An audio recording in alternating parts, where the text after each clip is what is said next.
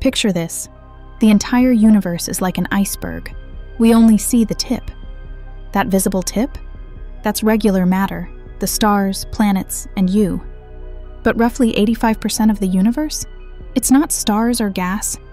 It's something super mysterious called dark matter. Now hold on. Dark matter doesn't glow, absorb, or reflect light.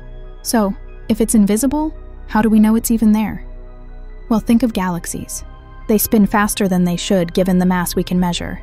Without some hidden gravitational force, they'd literally fly apart. Enter dark matter. It's the cosmic glue holding everything together. But here's the kicker. We've never directly spotted it.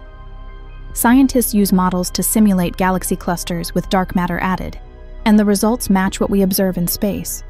Without it, the math just doesn't work. So, what is dark matter exactly? We're not entirely sure.